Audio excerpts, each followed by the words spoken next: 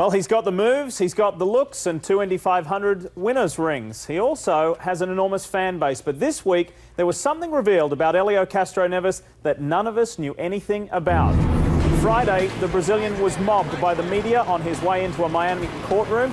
He was there to plead not guilty to federal tax evasion charges for allegedly failing to report $5.5 million of income from 1999 to 2004. Castroneves was released on $10 million bail, but is unlikely to compete in the upcoming IndyCar Series race in Australia because he is not permitted to leave the United States.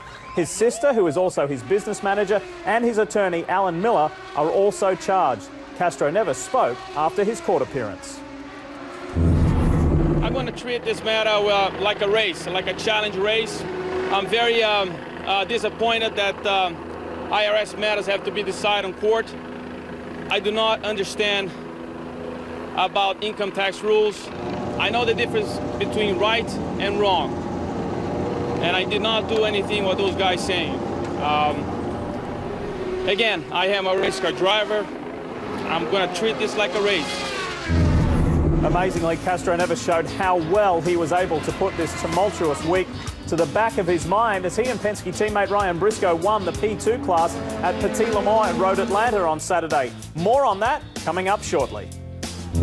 In more news from the courts, Paul Tracy has filed suit against former employer Forsythe Racing and its owner Jerry Forsythe.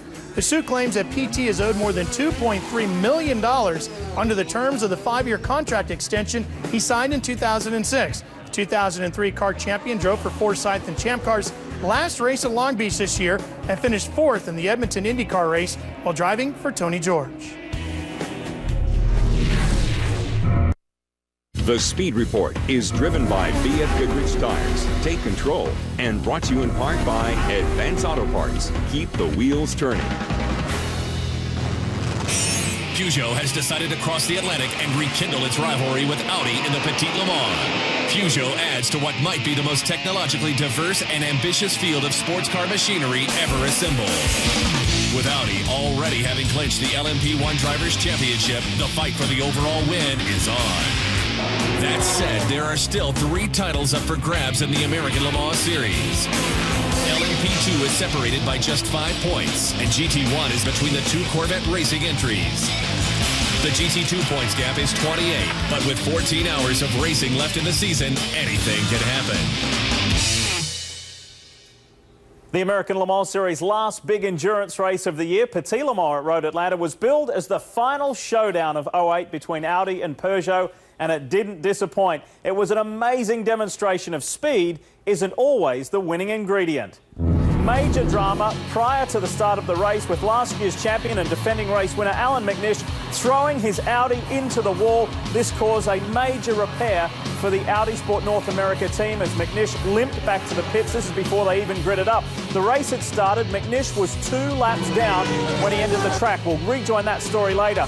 Huge drama and a bad day for Acura. It all began here with Scott Sharp and his Patron Highcroft Acura done in the first half an hour of the race. Penske came with force, 3 Porsche RS Spiders, and that paid dividends. Biggest crash of the race that was marred by many and 11 cautions. And Frank Montagny was right in the middle of it, center of your frame. That was the 3rd Acura gone at that stage. In GT1, only 2 Corvettes in this race, and boy, did they fight hard, like always. And Johnny O'Connell, Ron Fellows and Jan Magnussen prevailed for yet another Petit Le Mans victory. In GT2, arch rivals Risi Competizione and Flying Lizard.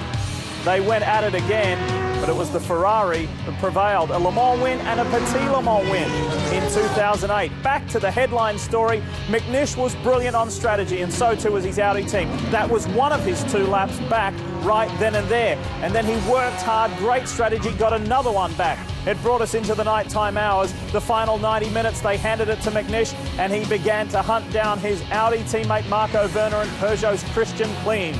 Klein, the former F1 driver, had McNish all over him until this point, up into turn 6, and McNish got by. Werner almost got by the Peugeot as well. 190 miles an hour, and Klein goes off on the grass. Can you believe it? McNish crushed his soul, though, and went on to get a gripping finish, perhaps one of the best in the diminutive Scotsman's career.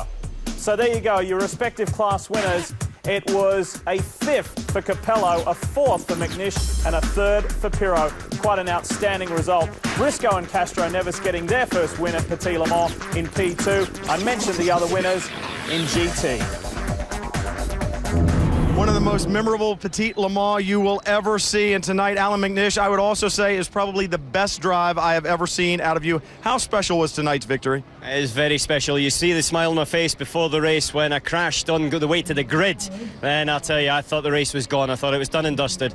I got the car back, and the champion team did the best job ever to repair the car, because the front was damaged, the rear was damaged, and they had to basically rebuild it in 45 minutes. We're 2 laps down. They played the real strategy game, and they got us to the position with 1 hour to go. We were right behind the leaders, and after that it was down to me just to attack, and we had to attack. With 1 round remaining in the American Le Mans Series, all drivers' titles were wrapped up on Saturday in Georgia. The P1 class was clinched at the previous round. Meanwhile, Romain Dumas and Timo Bernard grabbed their 2nd consecutive P2 crown. Johnny O'Connell, Jan Magnussen are the GT1 champions, while Jörg Bergmeister and Wolf Hensler are #1 in GT2. Here's Dorsey Schrader and Calvin Fish with more. A spectacular day of racing here at Road Atlanta, the 11th running of the Petit Le Mans. And I've seen Alan McNish put in some spectacular drives during the course of his career, but Dorsey today didn't start off well. Talk the story through for us. An amazing moment here at the end. Unbelievable moment when McNish took the car out for its formation lap, had cold tires, got on the throttle in the S's, had a big crash, very big crash, damaged the front of the car, damaged the back of the car. This moments before the start. The Audi guys did a great job. They repaired the car. He lost 2 laps, but then McNish got behind the wheel and he showed us magic. And the P2 battle, Acura came in here with a 4-point lead in the manufacturer's chase, and they had 4 cars in the field. The Porsches had 5, and Penske come up with a 1-2-3 finish. That was surprising. Talk about the day for Highcroft. Acura had a horrible day. You know, Scott Sharp on cold tires, or maybe he had a problem with suspension. Under the bridge he comes, loses the car, hits the bridge. Their day is done. That was just one of 4 of the cars that went out that day. Well, all the driver titles are now wrapped up. We move on to the final round at Mazda Raceway Laguna Seca in a couple of weeks. There's still a few titles up for grabs. Stick with us and we'll show you more. You know, when Helio Castroneves wins, he's going to climb a fence. No big fences here in Road Atlanta. He found a small one, but he gets the job done with his teammate, Ryan Briscoe. He kind of had to grab Ryan's hand there and entice him to do it. He said, no, why not? Hey, that's the Speed Report. I'm Lee Diffie. I'm Ralph Jean. So long, everybody. See you next week. You've been watching the Speed Report, driven by BF Goodrich Tires. Take control.